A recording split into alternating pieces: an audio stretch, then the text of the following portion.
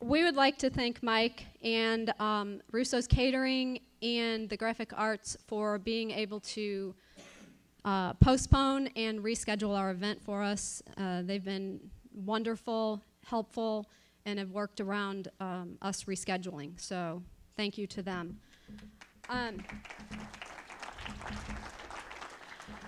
My name is Karen Nickel. I will be your MC today. I will be introducing our speakers and helping us to follow our agenda, stay focused, and on time.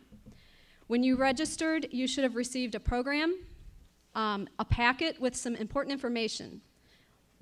In your packet, you'll find a half sheet of paper with information on how to become a member of Just Moms, an odor survey about Bridgeton landfill experiences, the Coldwater Creek Health Survey, a petition asking Bill Gates to help stop polluting our community, and a blank piece of paper for you to take notes and write down important information.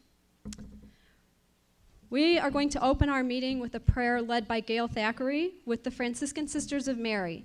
Gail is the Justice Coordinator for the Franciscan Sisters and does a fabulous job working with this community and all involved in our fight to be safe and protected. I would also like to mention how thankful we are to have the Franciscan Sisters and the other Sisters of Faith pledging their full support towards the cleanup of the West Lake landfill issues. The Sisters hold prayer vigils, reach out to other faiths, write letters to elected officials, and attend our monthly community meetings. Gail.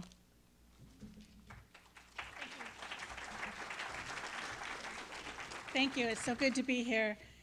As we always do, just take a moment to be in presence of your spirit, of divine, and we'll begin in a moment.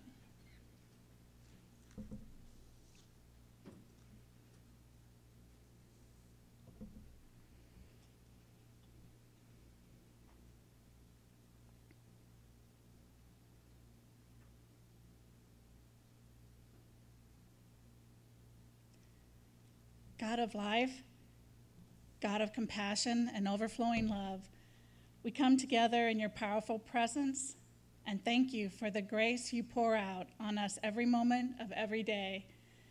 You hold all of your creation, stars, planets, mountains and rivers, trees, crickets, even one of us, each one of us in existence by your love.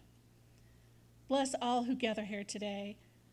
Open our hearts and minds that we may learn well from one another.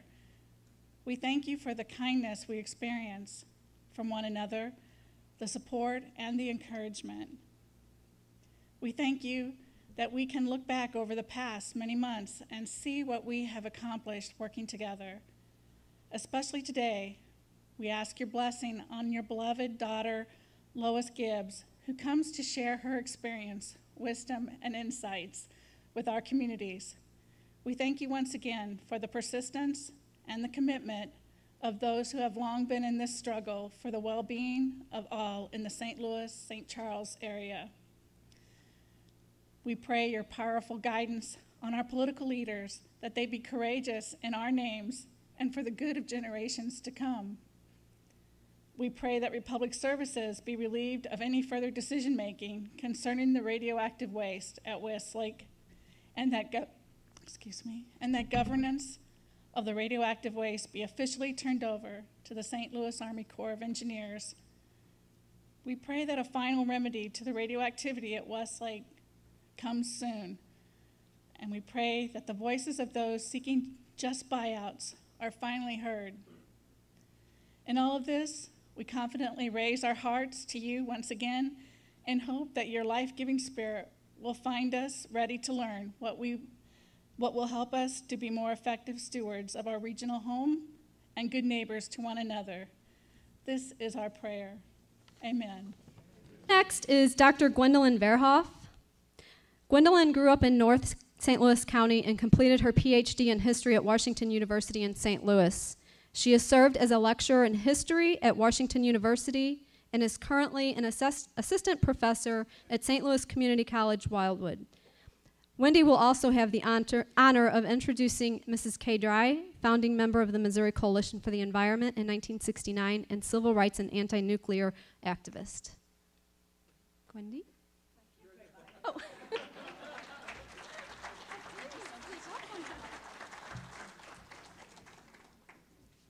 Thank you, everyone. I'm very honored to be here. For me, the story of these sites and of our experience with radiation and radioactive waste began when I was just a very small child, and it began as the story of a place.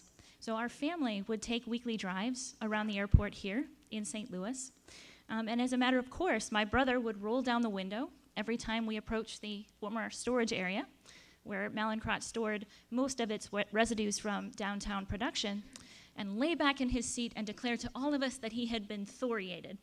And then we would drive on, and weekly, and we would repeat this. And so some of my earliest memories as a child are memories of radioactive waste. We knew, even as children, that there was something very noteworthy about being connected to this place that was connected also to atomic bombs. We had thorium in our neighborhood, and we knew that most other people probably didn't.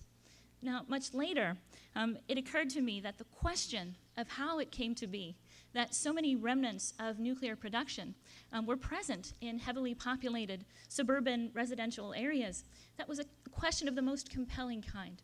And so I looked further into that in the course of doing my doctoral research. A lot of us, when we hear the words atomic and nuclear, we think of the period bordering around World War II. We think of the nuclear bombs that ended World War II in 1945. But really understanding the history of this event and of our own area requires looking back just a little bit further. As early as 1895, with the discovery of X-rays, scientists all over the world were enticed by this existence of a universe of invisible forces that they were just learning that it existed.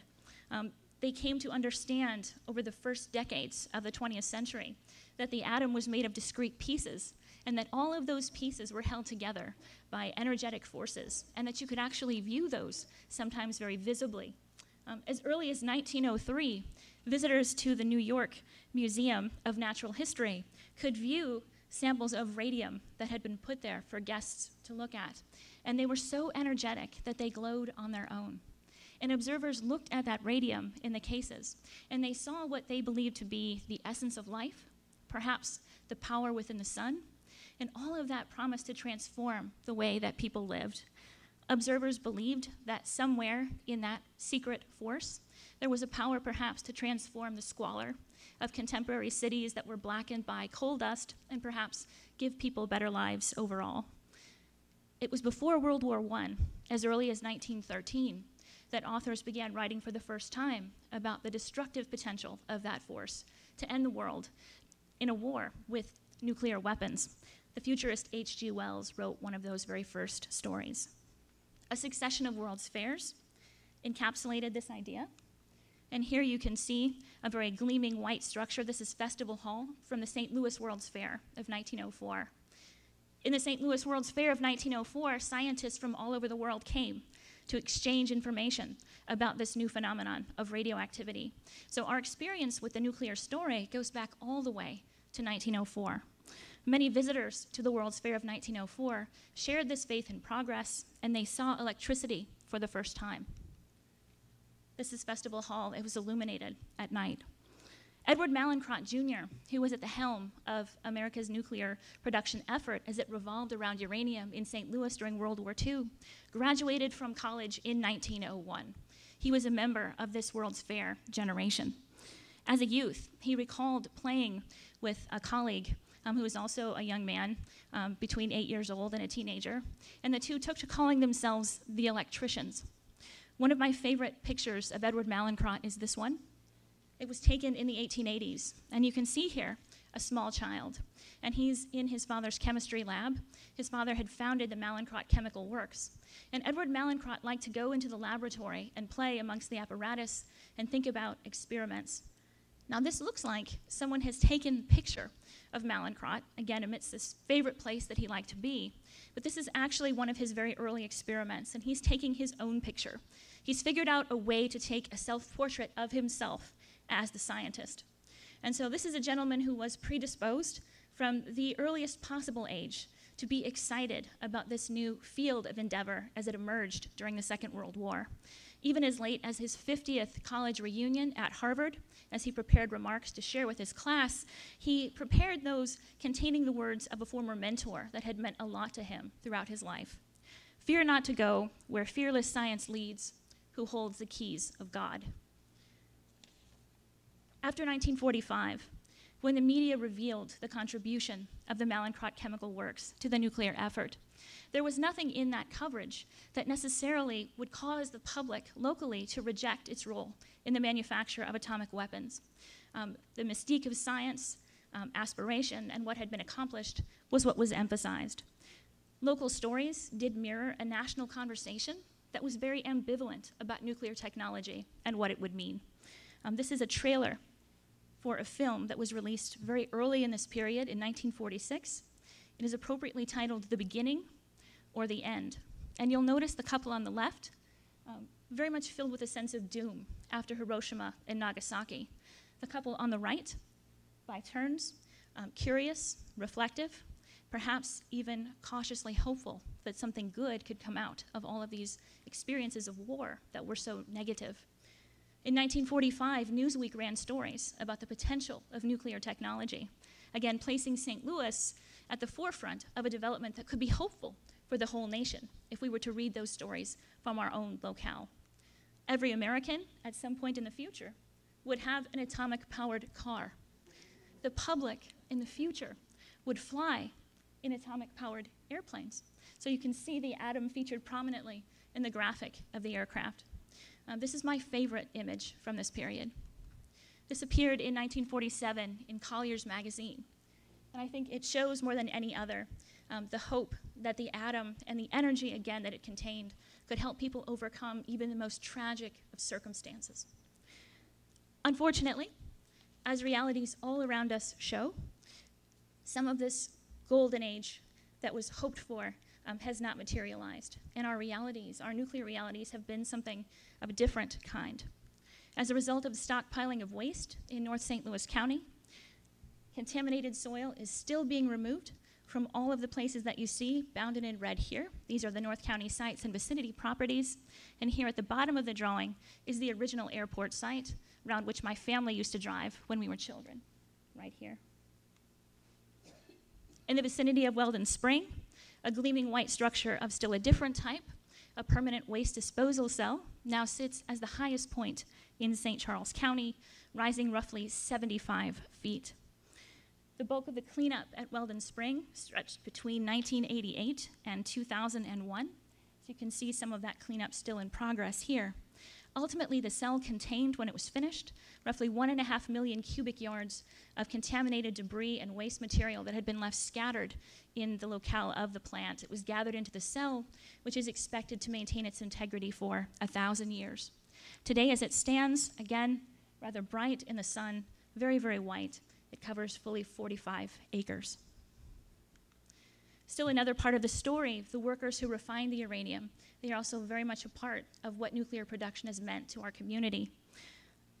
Mallinckrodt workers receive very significant exposures to radiation in the course of carrying out their work, and in many cases, severe resultant harm to their health. In the year 2000, the Energy Employees Occupational Illness and Compensation Program Act was passed to compensate workers like the ones from Mallinckrodt. And our St. Louis workers were the first workers to pass what became known as special exposure cohorts to negotiate the process of getting compensation without going through the lengthy dose reconstruction process that the law requires of most applicants. If you establish an SEC, that special exposure cohort, much of the paperwork can be gotten through in a much more expeditious fashion. As a result of petitions from St. Louis workers, which became exemplary for later applicants, that process has been made easier for nuclear workers all over the United States.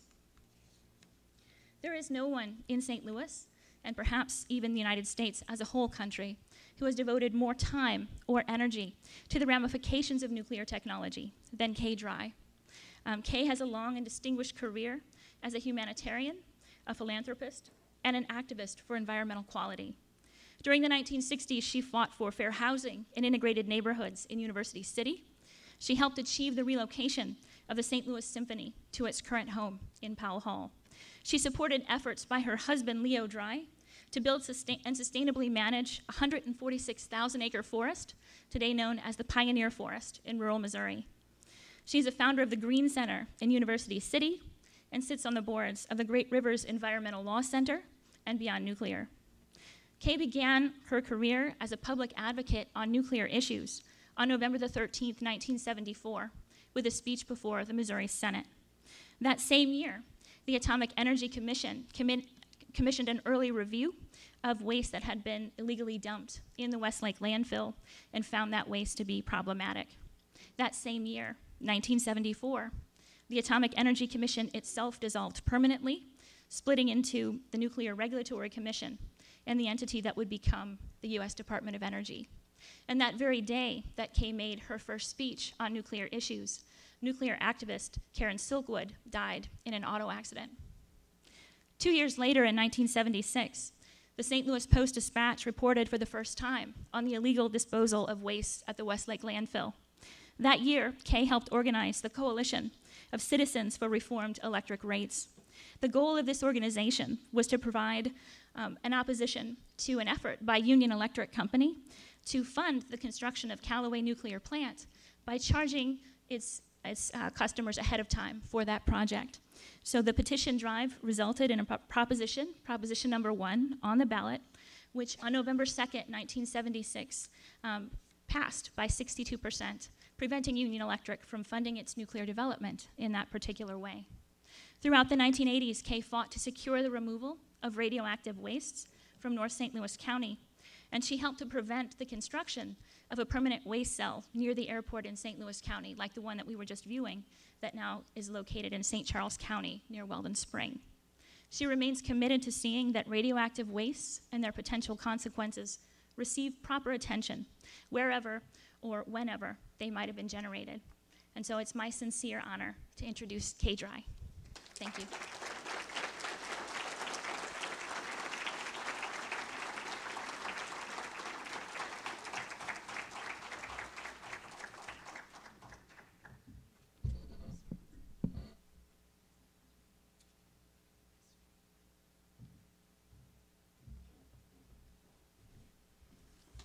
Hi.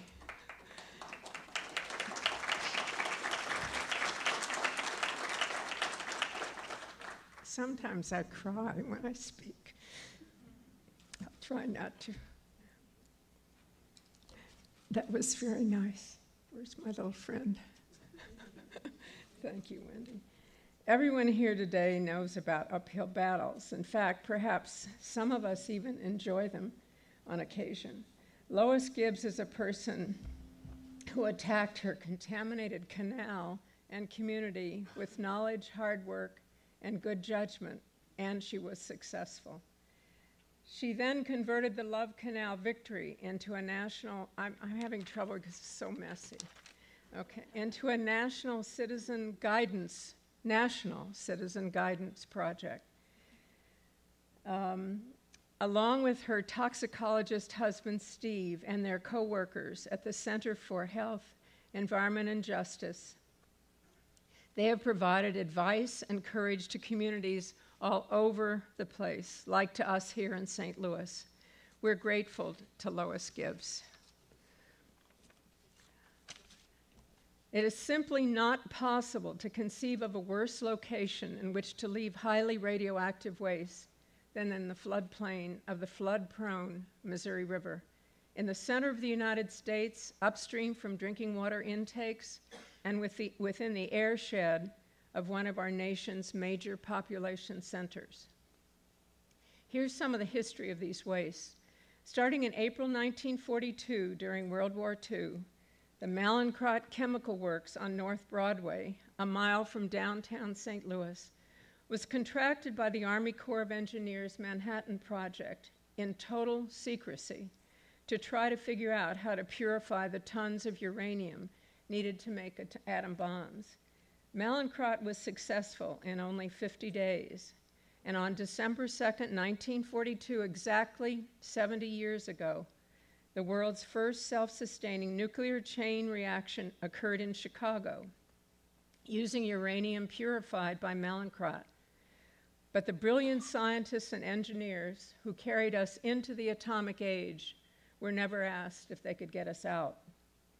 Mallinckrodt processed uranium and thorium and generated radioactive waste for 25 years, for 15 years downtown, and then for 10 years at Weldon Spring in St. Charles County. A 42-acre, 7-story bunker at Weldon Spring holds the St. Charles waste. Contractors for the Army Corps of Engineers, starting in around 1997, and for the U.S. Department of Energy before then, have already dug up more than 1,088,000 cubic yards of waste in St. Louis City and County that they have shipped away from St. Louis to a federally licensed facility in Utah or to a state permitted facility in Idaho at a cost to the federal government of $795 million so far. Some of the nuclear weapons radioactive waste generated downtown at Mallinckrodt were dumped at a 22-acre site next to the St. Louis airport.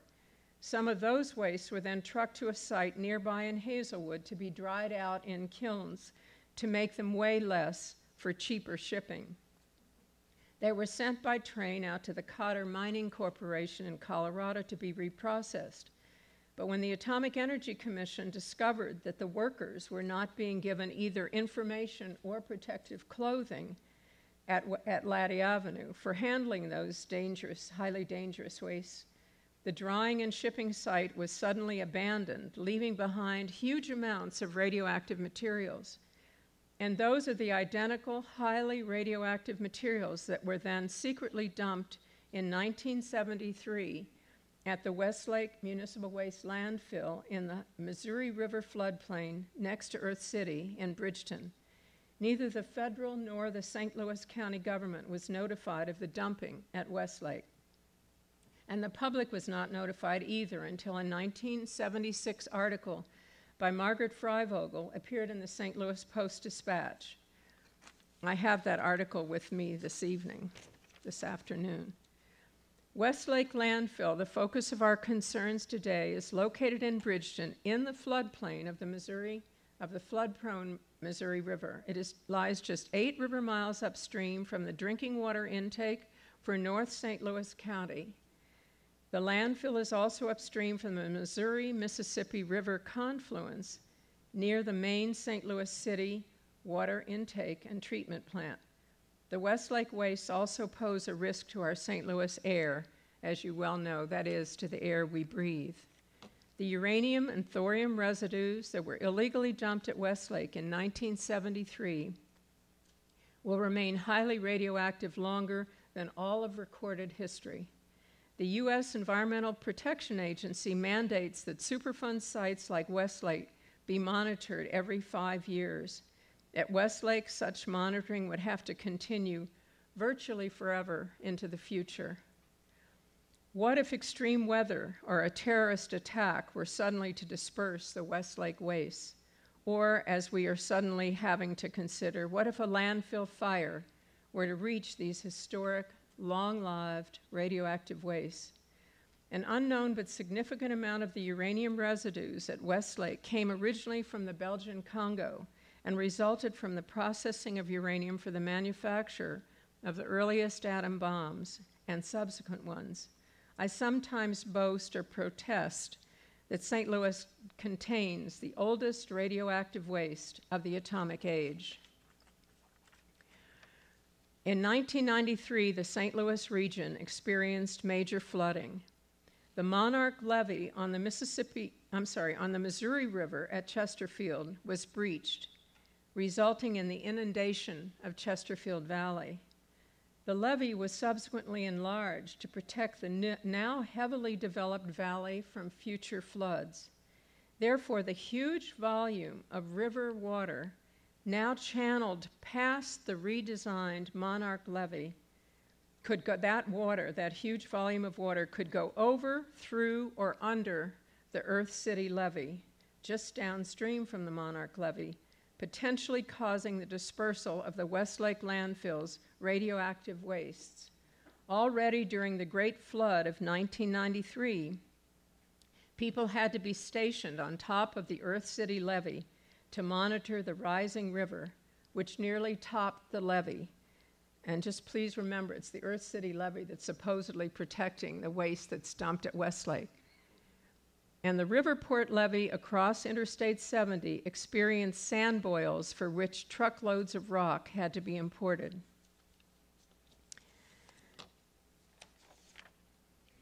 This is a maze. This is my friend Carolyn Bauer, who was one of the 3 authors of the incredible series in the Post-Dispatch that alerted the entire metropolitan St. Louis and beyond to these problems. No one would have known about it without that series that ran for 8 days in the St. Louis Post-Dispatch. What year was it, Carolyn? Where are you?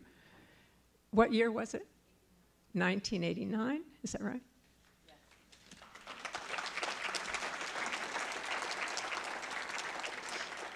And Carolyn still gives a darn, which is nice. Now let's see, she figured out what I was supposed to read from all these hundreds of years of speeches. Okay, now let's see. Carolyn, now where am I supposed to go? Okay, let's see. Okay, to quote from the late Stuart Udall, a superb U.S. Secretary of the Interior in the 1960s, quotes, "Atomic weapons facilities have created massive pollution problems in many areas of the United States. After years of study, experts still don't know exactly how to handle the mess. Because the United States has chosen to produce nuclear weapons, the U.S. taxpayers have the fiscal and moral responsibility to clean up those weapons wastes that otherwise will continue to pollute our air and water virtually forever. I don't want to rely on Republic to clean it up." And really, the federal government is cleaning up the nuclear weapons waste all over the United States, and the U.S. Army Corps of Engineers, St. Louis District, knows how to do it. And I hope you all will, I think, is that the end, Carolyn? I guess that's the end, right? Okay. I hope you all will pick up copies of a petition that was printed at a union printer yesterday, Peace Institute Printing. And we have petition seeking the removal of radioactive waste from West Lake Landfill in Missouri. One of the petitions is written to the Board of Aldermen of the City of St. Louis, and that petition is to be signed by residents of St. Louis. And they have to be registered voters. The petition person handing these petitions out or getting these signed can be a resident of the city or county, has to be registered. Are you raising your hand? No, you're just stretching. Okay. So the petition says to the board, one petition is for the city of St. Louis, and one is for the county. And if enough people sign these petitions, am I talking too long? Huh? You're getting in trouble. I'm talking too long, or you goofball? Okay. Here's what it says, and then I'll quit. We, the undersigned registered voters of the City of St. Louis or registered voters of St. Louis County, urge the St. Louis Board of Aldermen or the St. Louis County Council to adopt a resolution demanding that the appropriate federal authorities remove all radioactive waste from West Lake Landfill, which is located in the Missouri River floodplain above drinking water intakes for St. Louis City and St. Louis County. Thank you all.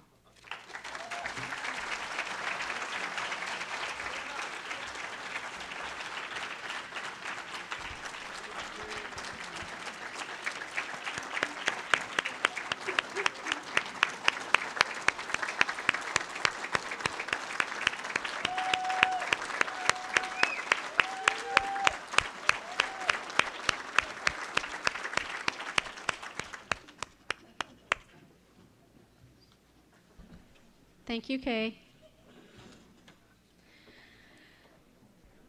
Okay.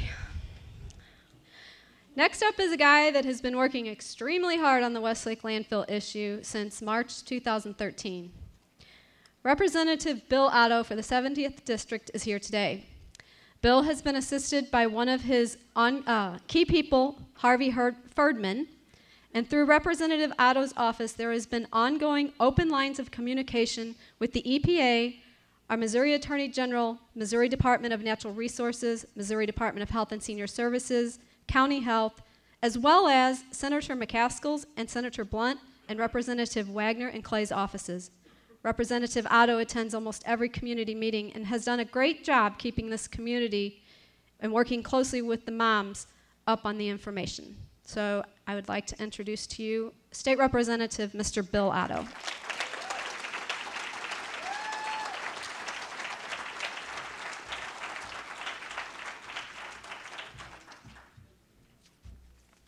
Thank you so much for that. And I get to follow Kay. I've been in this hall many times. The printers have always been so gracious to the community to open this hall up, and to have a room this full. I've never seen it this full, never at all. And you all should be proud of yourself, absolutely. I really only have one job here this morning, and I get to introduce somebody. I was asked to introduce one of the moms, but really to introduce this person, to introduce Dawn Chapman, doesn't go far enough. And I know Dawn would know that. She simply represents the many, many voices and the many faces involved in this dilemma. She really does.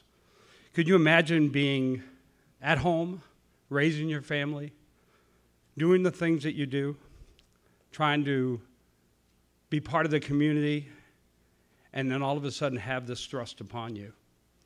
A lot of these folks didn't know this radioactive waste was there. Ferd Fetch is not here today, but Ferd and I represented that area many, many years ago in the early 90s, and we knew it was there, but it didn't have the fire, it didn't have the sense of urgency that it has now. But Dawn represents simply more than just her and her family. There are several of folks here, a lot of the moms, and I find the name itself fascinating, just the moms. I know they all have different levels of families, different involvement in the communities. One of them has a 29-year-old daughter, I believe, and a 9-year-old daughter, or son. And Karen, we have found a cure for that, by the way. And grandchildren on top. And I try to remind Dawn all the time of the political ramifications of what she does and what the group represents.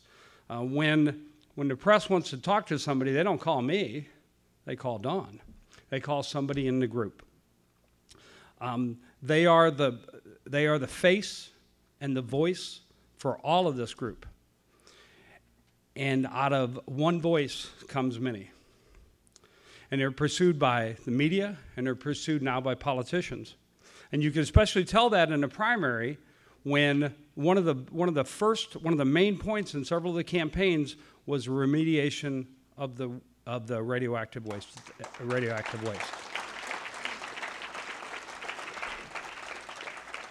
And you can tell the level of commitment from these folks by the number of meetings that they attend, whether they send representatives, whether they get to the details of what's involved, because this is a very, very difficult subject, very, very complicated, and it's hard to know. But you have to have people that are willing to stand by and to learn. And I want to caution you to end this group that you're going to be pursued by folks that'll show up at the last meeting before an election. You'll be pursued by folks who want your endorsement, who want to be involved, and yet they've not been to the meetings, they've not done the investigation. And I will tell you right now, I do not have the ability to understand all of this. So I have to turn. My job isn't to lead this group. My job is to represent these folks and to make sure that they have the voice that they deserve.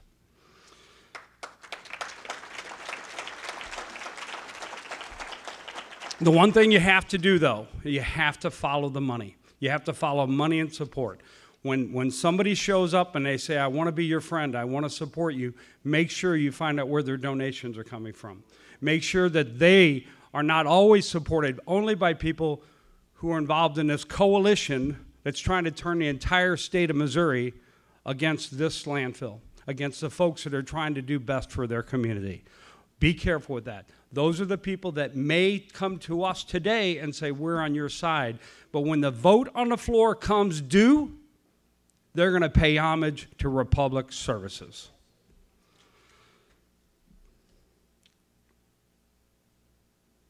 I have to tell you that my involvement with this group has really been, yeah, I mean, it's inspirational, without a doubt. Understand that when somebody stands up for themselves and their family, they're protecting the community and doing what they can at the time. When they stand up for their children, they're acknowledging the future and what needs to be done now. But when they stand up for their grandchildren and their grandparents, they know they're saying that we can change not only today and tomorrow, but we can make a better world for us, for St. Louis, and the entire community. And it is my pleasure and absolute honor to introduce to you right now, Dawn Chapman.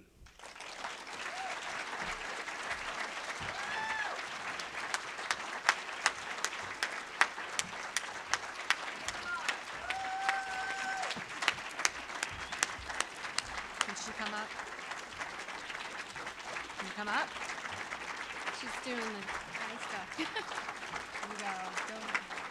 Can't talk after that. Actually, you get to hear from me again. Sorry. I'm not going to tell you about science. I'm not going to tell you about studies. I'm going to tell you a story. And I want you to picture this in your minds.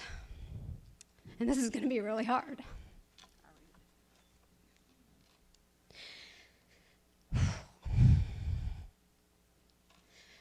Imagine living on a street full of young families with lots of children. A park at the end of the street on the banks of a creek where kids spent hours day after day catching minnows, crawdads, and playing on tire swings. A close-knit neighborhood with block parties and hide and seek, riding bikes through water puddles, digging in dirt, making mud pies, snow sledding, and swimming in a pool in your backyard. Of course, the creek was always an attraction for most kids in the neighborhood, but oftentimes very frustrating for parents as it would flood into the park and homes and eventually onto the streets. People would be waiting and kids would end up playing in the floodwaters. There were a couple times it flooded so bad there were even boats in the neighborhood. Oftentimes we couldn't cross over the bridge to get to elementary school because the water was so high from the creek. And yes, my grade school was on the banks of Coldwater Creek as well.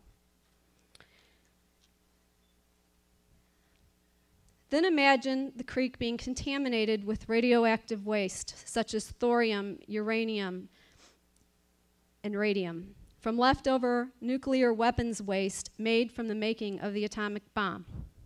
Imagine what that would look like after the waters of that creek, known as Coldwater Creek, receded back within its banks. The dried dusts and contamination it would leave on the streets and yards. Imagine the backyard gardens that were flooded from creek water. But you see, the creek wasn't the only thing contaminating. This same waste that was washing into Coldwater Creek also had sat out in huge piles on Laddie Avenue in Hazelwood, uncovered for years, blowing tiny, tiny particles all over North County. Much of this waste also blew over Berkeley Quarry League, where many children played ball, and me again, one of them. Keep in mind, all of this was happening, and my parents, as well as many others, didn't know anything about it. What I just described was my childhood neighborhood in Hazelwood in North County. Fast forward 40 years later. Same little girl, now all grown up with 4 children of her own and 2 grandchildren, living in a similar type neighborhood, several miles from Hazelwood in Maryland Heights. When I heard the radioactive waste contamination in North County, it was July 2012. I remember thinking one good thing: I no longer live in that area. But I wanted to find out more. I learned of the Coldwater Creek Just the Facts Facebook page, and I met Janelle Wright.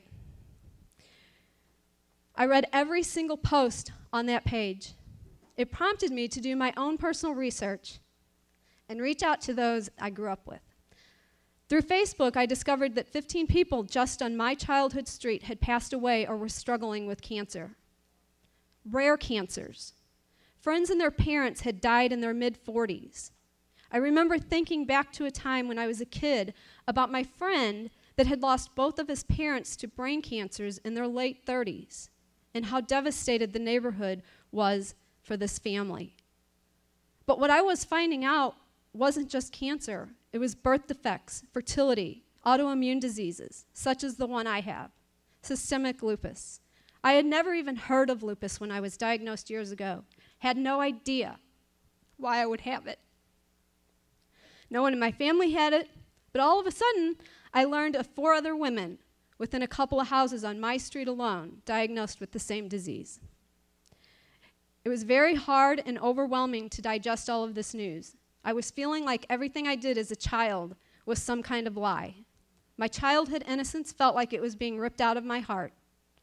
Thinking back about how life was so simple and easy as a kid, making memories and building the foundation of what life would look like for my own children, only to learn 40 years later it was all while being poisoned by the creek and blowing particles of radioactive waste.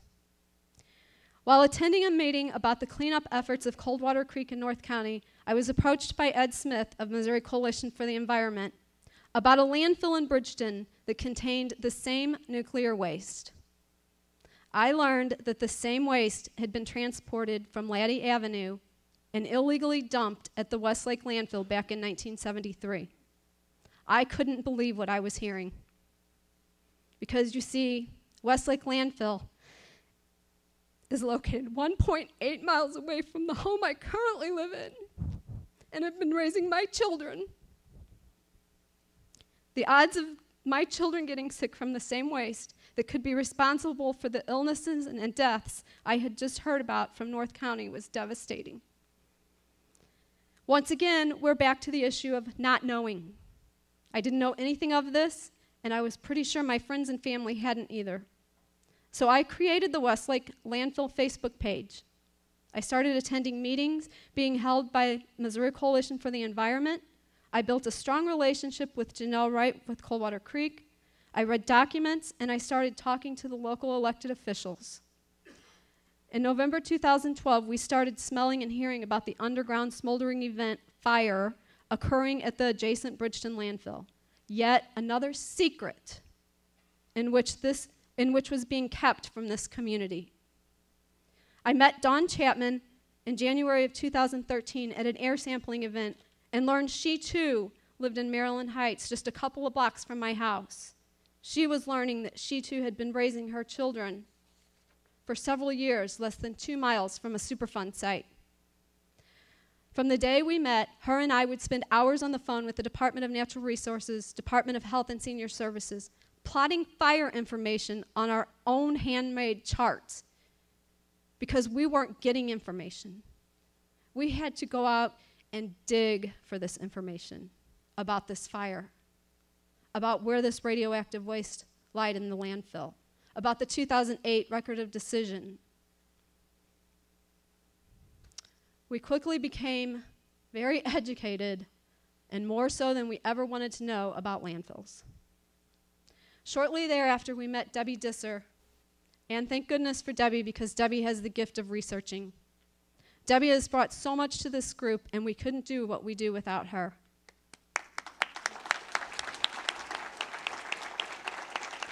I can remember thinking, wow, when we had 100 people on the Facebook page. Now we have over 3,400 people on the page. We have a website, and we also have learned how to Twitter, which for me, that's pretty good because I'm old. We have come to be known as the Moms, but it's just not us three. It's Megan Beckerman over here. It's Terry, Bob Terry right here. It's moms, dads, grandmas, grandpas, aunts, uncles. It's you guys. Our children can't play outside at times. Our friends at Spanish Village and the mobile home park can't open their windows because of the stench. Our children have breathing problems, bloody noses, and rashes. We are being emotionally, socially, and mentally abused. I know every single person in this room would do anything to keep their children healthy and safe. And I think that's one thing that we can all definitely agree on.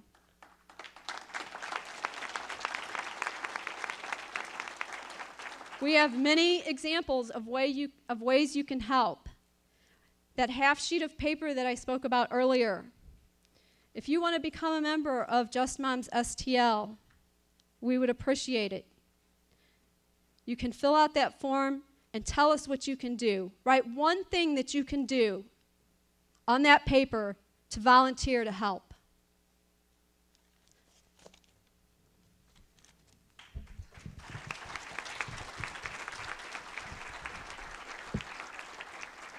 Well, we spent all morning crying. I'm going to tell you that. I'm done crying today. I'm pissed off right now, so get ready. I want to introduce again Debbie Disser, Karen, Megan. It's not just myself. They're Janelle Wright, Angie Hibbling, Kim Thone, who drove in from Michigan. These, Byron Clemens, Doug Clemens, the list goes on and on and on of people that have become involved in this. I'm going to tell you right now, when we came from the sisters this morning, and we all had a good cry. It was very emotional. That whole room of Franciscan sisters prays for us, but right now I want you to know they're praying right now for you. Right now, for the workers in this room, for the Teamsters, from the people out of town. They're praying at this very moment for you because they understand this issue and how scary this is, but they also understand that this is real.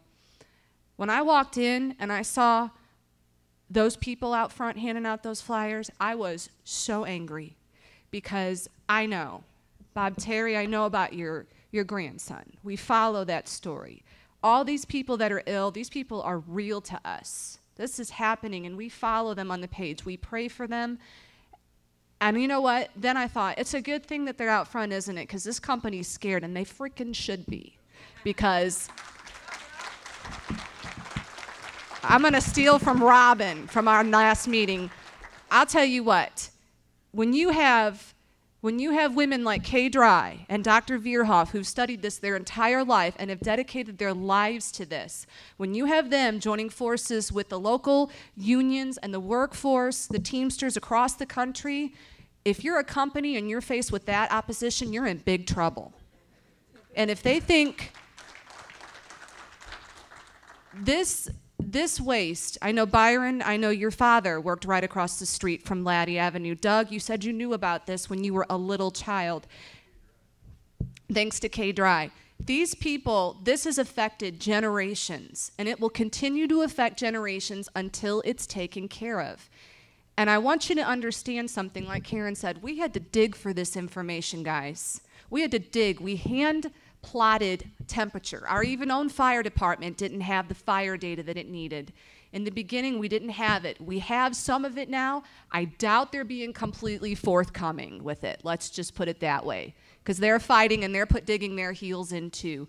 But a lot of people have asked, they've said, you know, if this were such a serious issue, then why isn't it being taken care of? Why isn't it being dug up right now? Surely if it were this serious, the EPA would come in and save the day. Lois is here to tell you that's not going to happen unless every one of you gets up out of your chair and decides to write a letter and make a phone call.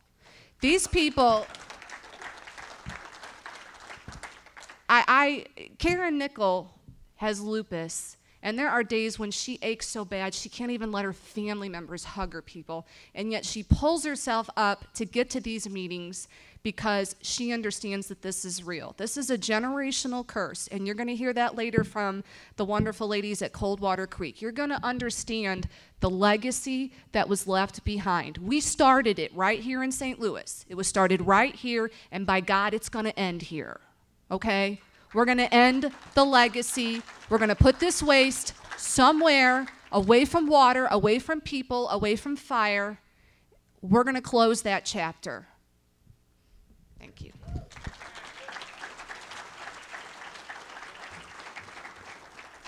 Hi, thank you for coming. Hope I don't get emotional too. My name's Debbie, as you've heard.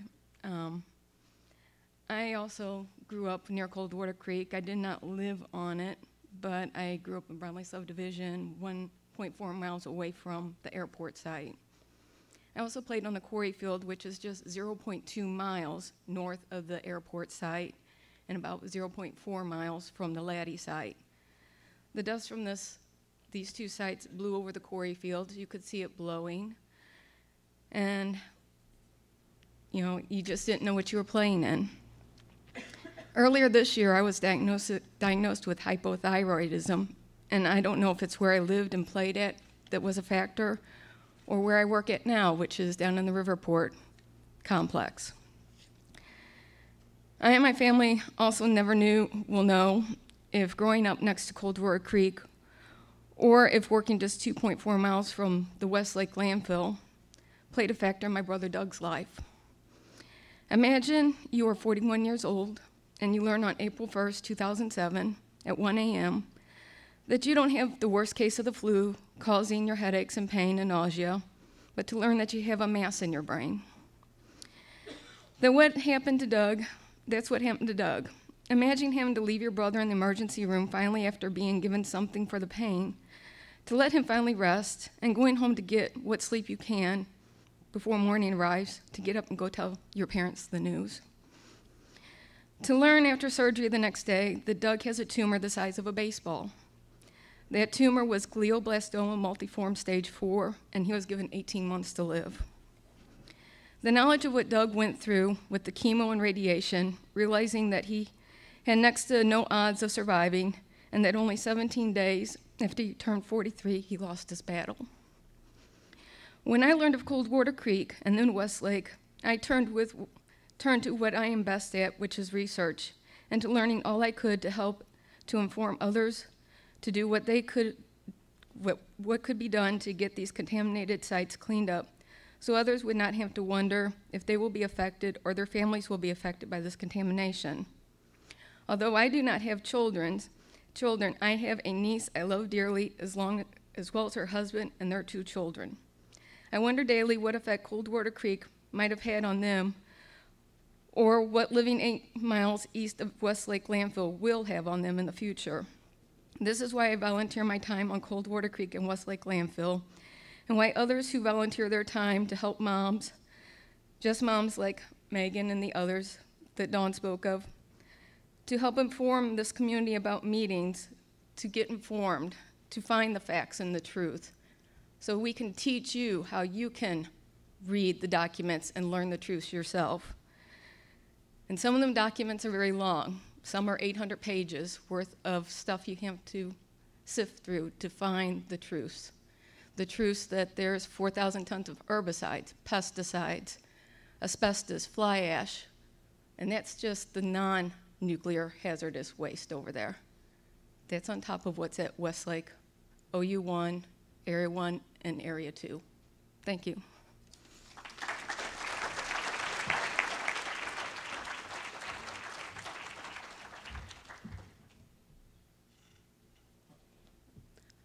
Up here on the right, there's examples of what you can do to help. Up here on the left are goals that we have set for this community.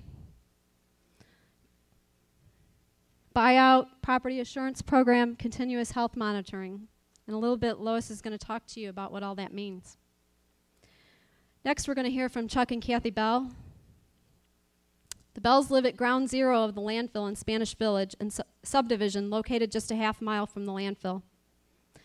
They will share with you what they have experienced over the past few years and how their lives have been affected.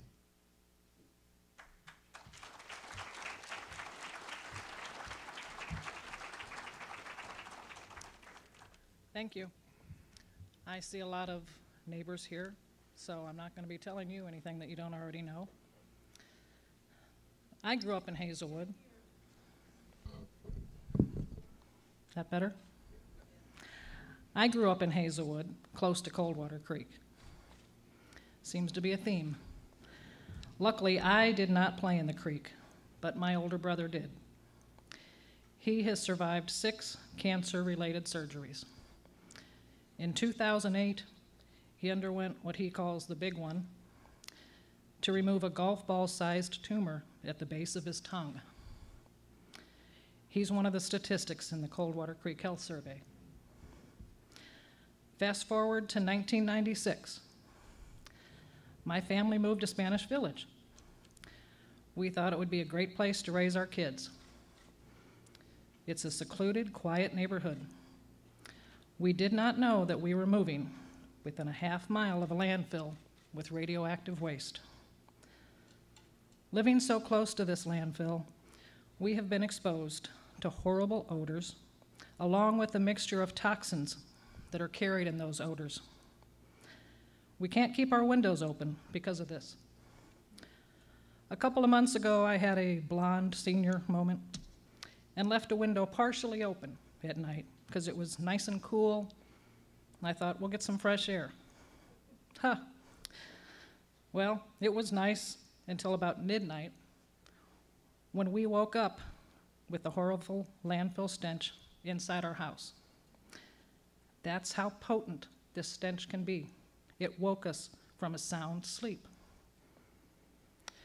We're afraid of what our children have been exposed to growing up in Spanish Village, and we worry about the children who live there now. I feel guilty for ever moving my children to Spanish Village. This landfill has caused us headaches, sore throats, burning eyes, and bloody noses. We live in fear. When we go to bed at night, the landfill, or more specifically, what might happen at the landfill, is the last thing on our minds. Will there be another surface fire while we're sleeping? Will the fire reach the radioactive waste and become airborne? Has that already happened? Will there be a large release of benzene or other toxic chemical? Will we need to be evacuated or be told to shelter in place? Whenever I hear multiple sirens close by, my first thought is, did something happen at the landfill? This has taken a physical and emotional toll on us. We live so close to the landfill that if or when something happens there, whatever is released into the air will not have time to dissipate. We'll get a full-strength dose. We are asking for a buyout, not just because our quality of life has been taken away from us, not just because we live in fear. We want a buyout because we will not sell our house to another family and put them in this horrible situation. Thank you.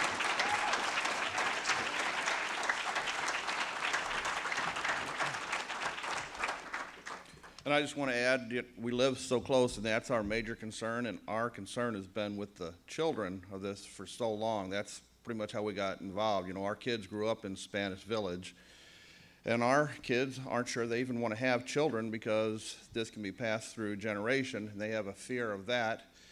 And also, I was very involved with my kids growing up, playing baseball and softball, coached a softball team of 11 and 12-year-old kids. And my daughter was on that team, as well as another little girl named Kirsty. And she was one of the bravest little girls I've ever known in my life. She played ball for me, and her mother grew up in Spanish Village, and they live in Maryland Heights. And unfortunately, this little 10 to 12-year-old team, she had a massive brain tumor. And like I say, she was probably one of the littlest, bravest girls I've ever met in my life. She continued playing softball through that, and she would get up there and she would have such shakes that she couldn't control it because of the brain tumor. And I'd have parents say, Chuck, you've got to get up there. That little girl's scared to death. And I would have to explain to them, no, she's not. She has a brain tumor, and she loves to play ball. And a lot of little girls at that age don't want to play. But anytime one comes out, Kirsty was the first one up there and said, Coach, put me in. And she did a fantastic job. She would be shaking as that pitch was coming in, but she would firm up as soon as that pitch got there, and she would hit that ball, and she would drive it, and she would round those bases, and was one of my best players. Same thing when she was fielding. Just a great, awesome kid. Shortened story, you know, I got to keep it short. She lost her battle to that and died, you know, after our 12-year. We won 2 championships with her. So kind of fast forwarding to this year, we are getting ready. We've gotten a lot of stuff moved from our home because we don't know if we'll have to move in a moment's notice or we'll get some warning. So we won the championship that last year. Kirsty played with us before she died, and one of the things I had was the team trophy. So trying to decide what will we do with that. I gave it to her mother, as she's got a memento, Kirsty, and she took that team trophy, and it couldn't be at a better place. And she was a fighter, and she still fights with us today, and that's what I want you all to remember is this isn't over. We need to fight for Kirsty and fight for all the kids like that, and our children who are in Spanish Village, the trailer park like that, they shouldn't be exposed to this because you can't tell kids they can't go out and play and enjoy this, and it should not happen in this country. It's just pitiful. Thank you again, and